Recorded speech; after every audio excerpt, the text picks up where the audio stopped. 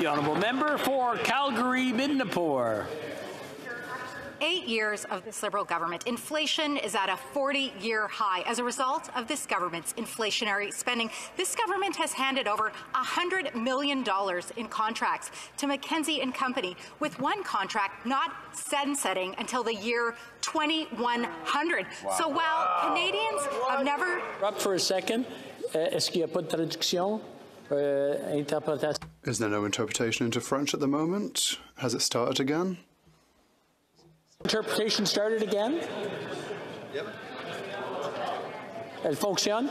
If I can ask the honourable member for Calgary-Midnapore to start from the top, please.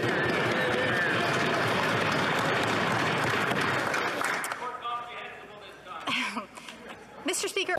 Yes, the honourable member for South Surrey White Rock is rising on a point of order. The member from Calgary-Midnapore's intervention today, there was a translation problem, and you, as Speaker, asked her to start again. And when you did that, the member for Timmins-James Bay yelled out for us to hear way down here in the House, "Make it more comprehensible this time."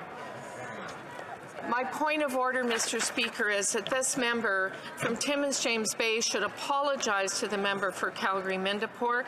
It is time that men in this place stop shouting down women who have a strong and articulate point to make. Yeah. Thank you.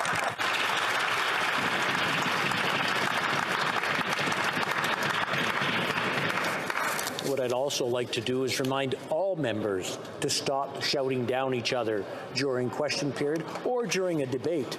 And that's something that everyone should take a lesson from. Thank you for bringing that up.